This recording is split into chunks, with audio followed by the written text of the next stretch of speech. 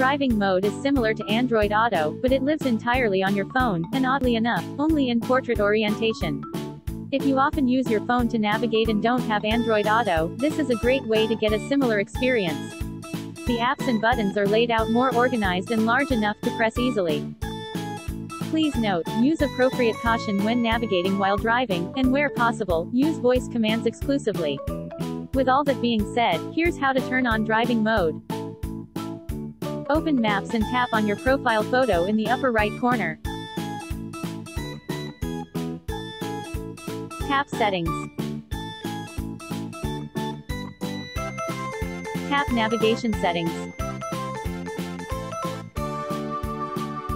Tap Google Assistant Settings. Make sure the driving mode toggle is on. Start navigating to a location and drive. You'll see a microphone icon and 4 squares at the bottom of the screen.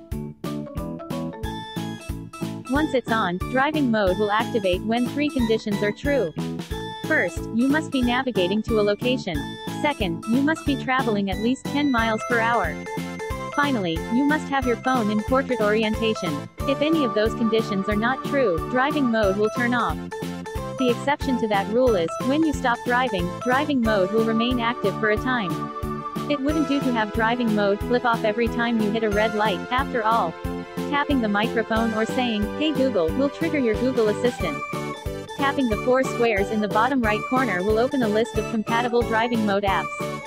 Like Android Auto, you'll see those near the bottom below the map when you make phone calls. When you are playing music or a podcast, you'll also see that below the map.